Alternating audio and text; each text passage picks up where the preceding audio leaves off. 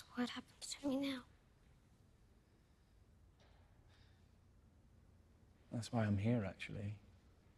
You see, I have a school that is for young people who are like you.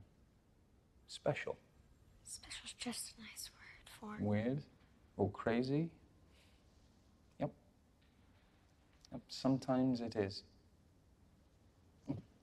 Sometimes it can be a word used to describe people who are significant or amazing or just really cool.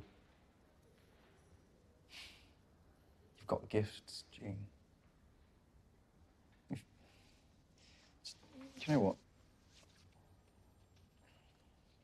Take this pen, right? It's something that, well, actually, just take it.